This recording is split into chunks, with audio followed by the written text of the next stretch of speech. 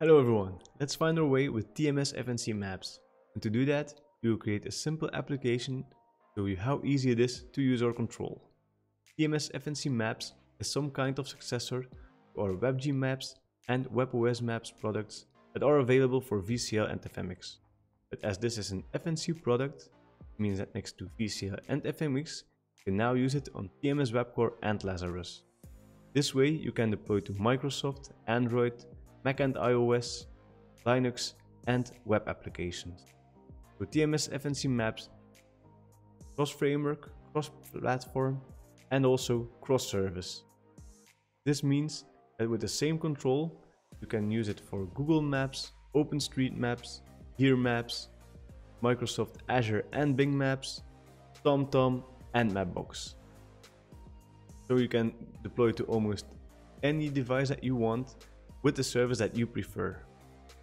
And as this is in one control, you just need to learn that one and not for every service another component.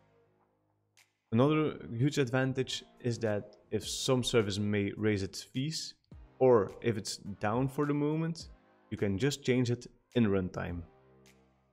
TMS FNC Maps was released in April, and there is already a major release with some great new features, and Bart and Peter are already working on version 1.2. Now let me show you how easy it is to use. We will retrieve the coordinates from a location. In this example I've used Brussels, the capital of Belgium. We'll add a marker to that place and show a pop-up if you click on a marker. When we place the FNC Maps control on our form, you'll notice that this uses the TMS FNC web browser. So make sure that your DLLs are in the correct folder. This is the systems folder, and that you are using an up-to-date Edge Chromium. Here you can set the different properties as the API key for your service, add markers, polygons, polylines, rectangles, and you can set the service. It's initialized on Google Maps, so for that you'll need an API key, but if you change it to open layers, as this doesn't use an API key, you can immediately see the map. Now, if we want to retrieve the location of Brussels, we use the TMS FNC geocoding component. So we'll create it and set an API key because this uses Google Maps here. And then we do get geocoding the location that we want, the address that we want, in this case Brussels. And here we use an anonymous callback. You can also use the onGet geocoding event to add the marker. So in this, we'll check if we have more than one item, because you can have multiple hits on some location. And then we use the add marker method, where we set the coordinate that we've retrieved as the coordinate and the city as the title for the marker. We also do the set center coordinate. This is just so we don't have to pan through the whole map to find our Brussels marker. Another thing that we've added is on the marker click. On marker click, we do a show pop-up if you click on the marker.